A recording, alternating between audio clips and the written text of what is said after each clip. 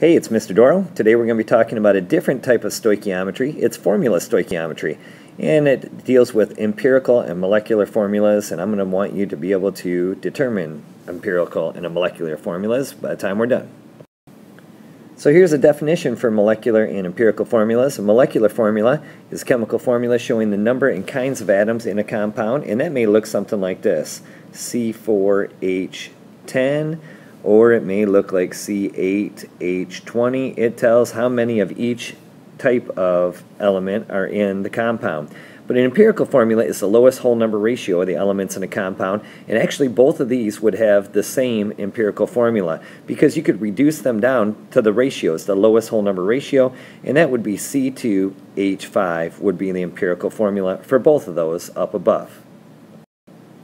So these are brief steps for finding empirical formulas. Usually you'll be given percentages of each element in a compound, and so you don't have to write these down. We're going to be going through them step by step. So we're going to, first of all, we're going to change that percentage to grams, and that means we just put a grams instead of a percentage.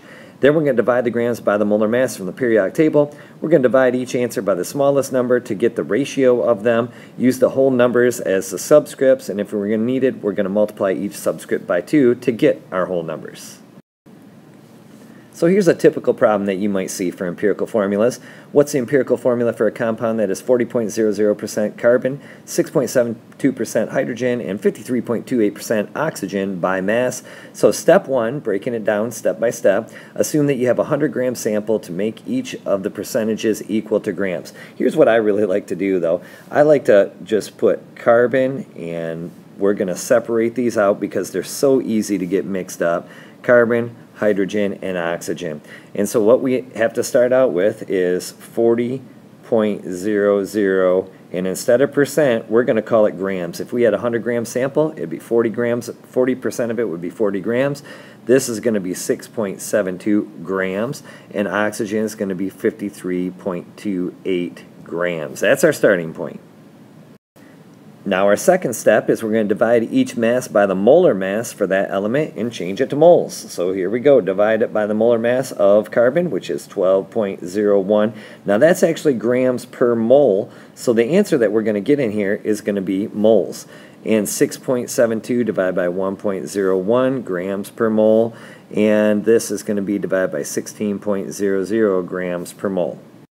And when I plug these in my handy dandy calculator, I get 3.331 here, and 6.65 here, and 3.330 here. Now those would really be moles, and those are the ratios of how they match up, but they're not pretty numbers. So we're going to try to make them pretty.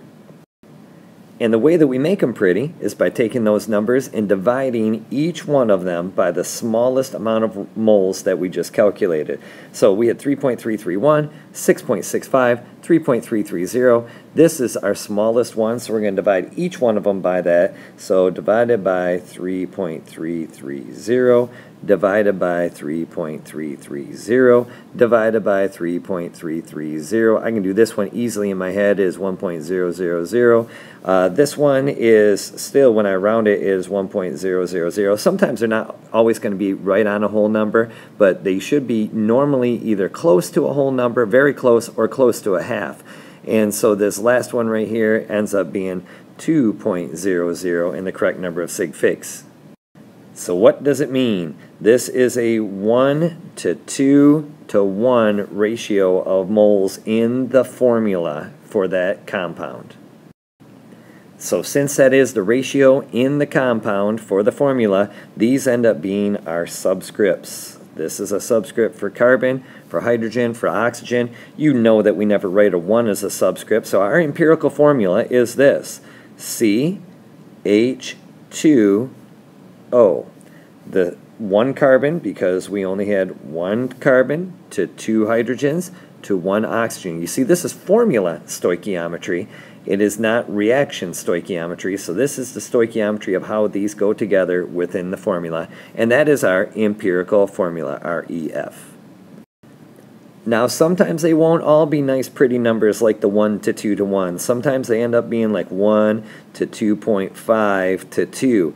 And so we can't put a 2.5 as a subscript, so we got to get them to all to whole numbers. If we multiply that by 2, then that would get a whole number, but then we'd have to multiply all these other ones by 2. We'll show you what that means in just a second. Well, once you know the empirical formula, there's only one little small step left to get the molecular formula.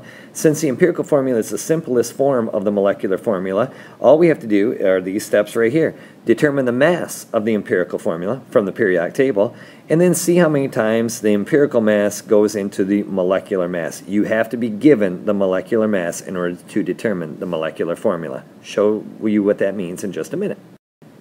Now, don't freak out about this one. This is that same problem that we already did in the previous slides here.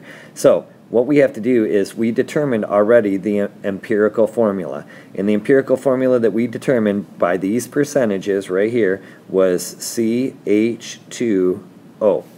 Now, this says, though, what is the molecular formula and molecular formula it wants to know. And it gives you a molecular mass of 120.12 AMUs. So the first thing that we have to do is we have to go to our periodic table and we have to find what is the formula mass or the molecular mass of CH2O. And when we look it up on the periodic table, carbon is 12.01, this is 1.01 times 2 plus 16.00, and we end up with 30.03 AMUs. Now I know you could say grams if we were doing molar mass, but this was molecular mass. So one of these is 30.03 AMUs. But this says the molecular mass for this compound, remember this is the lowest whole number ratio, is 120.12 AMUs. So all we have to do is find out how many of these go into this. How many times does it go into that? So we do 120.12, that's the molecular mass, divided by the empirical formula mass, 30.03, and we find out that that is 4 times as much, which means that we have to do 4 times each one of these subscripts to get the molecular formula. So our molecular formula in this case is going to be C4H8, because I'm 4 times in it, O4. Still the same ratio as the empirical formula, but it is the actual molecular formula, and I like to write molec formula because I don't like the initials for molecular formula. So let's go through those steps again together. This says, what is the empirical formula of a compound that's composed of 43.6% phosphorus and 56.4% oxygen by mass, and it wants to know the molecular formula. We'll take care of that afterwards. So going through our steps right here, we start with phosphorus, and phosphorus, it says, is 43.6%, which we're going to change to grams, so I'm going to get rid of that percent, and then divide that by the molar mass for phosphorus. And when I plug that in, I get 1.41. And then we're going to do the same thing for oxygen over here. Oxygen is 56.4%, but I'm going to change that to grams. Divide that by the molar mass for just plain old oxygen, which is 16.00. And when I do that, I get 3.53. Now, don't just stop right there because those are ugly numbers. We want pretty numbers. The pretty numbers we get by dividing each of these by the smaller of the two, which is 1.41, and this one's 1.41. This one's easy because it's 1.00, and this one ends up being 2.50. Uh-oh, that's still fairly an ugly number.